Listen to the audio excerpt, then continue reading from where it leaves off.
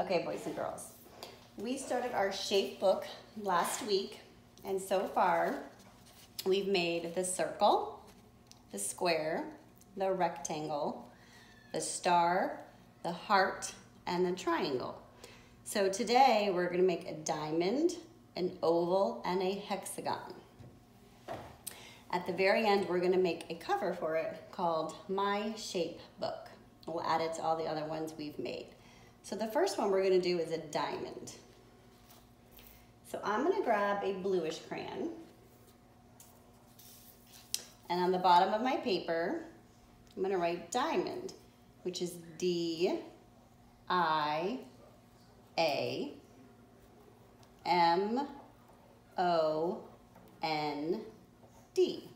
diamond. A diamond also has four sides, like a square and like a rectangle, but you can see how these are more angled to make the diamond shape. So for this one, I'm going to almost kind of make like a triangle first. So I'm going to take one line here like that, and on the other side I'm going to also go down. Now remember, if we close this here, we would make a triangle. We don't want a triangle today, we want a diamond. So on here, I'm going to go back down to a point, and I'm going to grab and connect these two lines together to make another point. So let's go ahead and color in our diamond.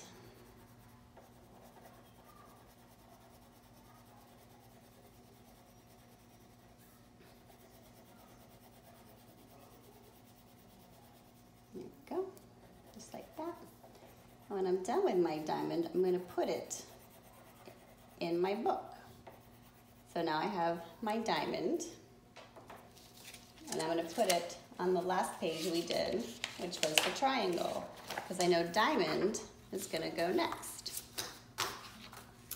Now we're going to do an oval. I'm going to do a brown because I like to match, but you don't have to do a brown if you don't want to. So an oval is O-V-A-L,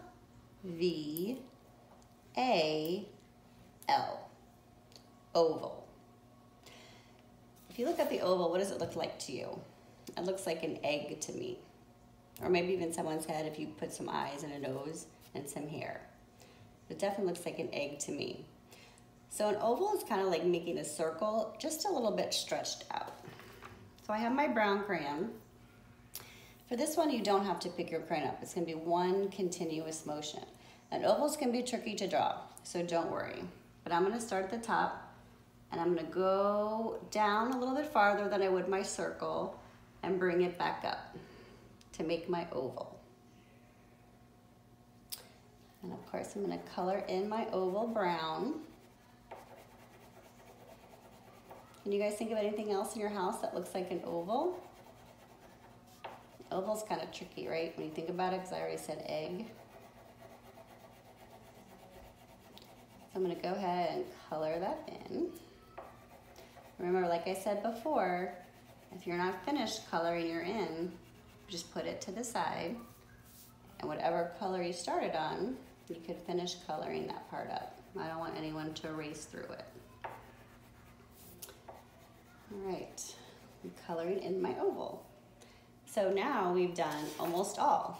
How many shapes do we have total? We have 1, 2, 3, 4, 5, 6, 7, 8. We have one more shape to do, plus our cover page. So our book will be a total of 10 pages, the 9 shapes, plus the top page. So I'm going to put my oval underneath my diamond. Get it ready. And now we're going to do the hexagon. Now the hexagon can be a little tricky. So let's write the word hexagon. It's H-E-X-A-G-O-N.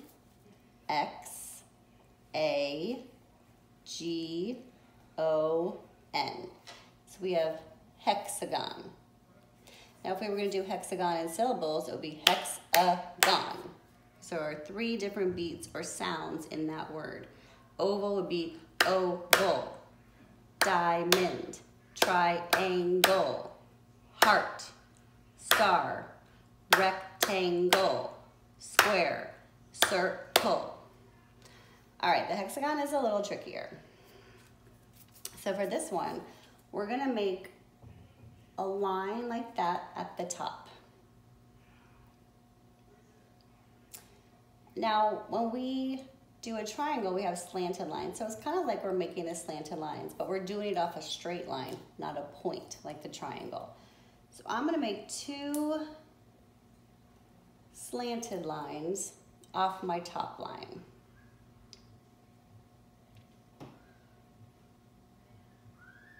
And then I need them to kind of slant back down, just like that.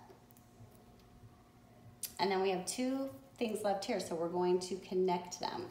So you can see a hexagon has 1, 2, 3, 4, 5, 6. A hexagon has 6 sides, like when we talked about the beehives. So I'm gonna go ahead and color in my hexagon. Like that.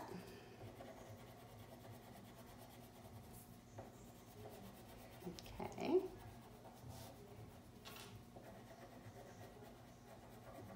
Okay. There we go. So now we have our hexagon. Now remember, if you haven't finished coloring that in, you can do it at the end. So the hexagon is our last page. So let's go over what we've made so far. We have our circle, our square, our rectangle, our star, our heart, our triangle, our diamond, our oval, and the hexagon. So now we're gonna take another piece of blank paper. And for this, get any color you want. I think I'm gonna use purple. And we're going to write this on it. My, which is M-Y, which is also one of your sight words. So I want everyone to write my right at the top. And then we're gonna write the word shape. So shape is S-H-A-P-E.